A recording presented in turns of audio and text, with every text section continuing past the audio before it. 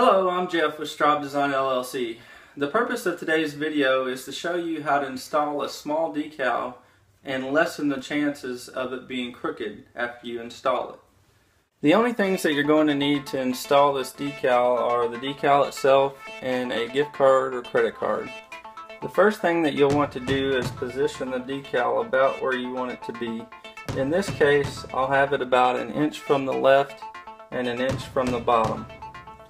Next, what you'll want to do is peel the backing paper away from your decal, and in this case it's about a half an inch, or you can do a half an inch to an inch, and be sure to crease the paper after you do this.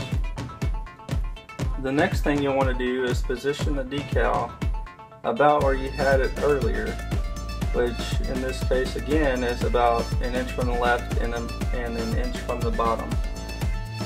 It's important to not let the exposed area of the decal touch until you're ready to apply it.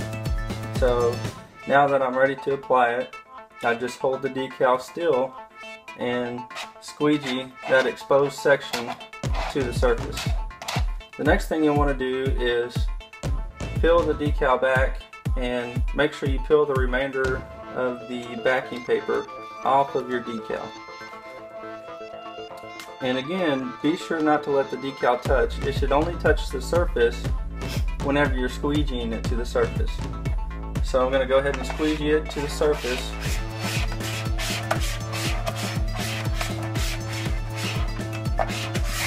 And go over it a few times to make sure that it's stuck.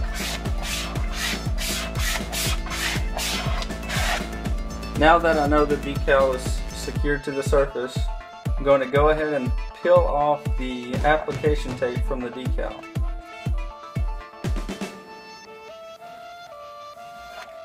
And there you have it.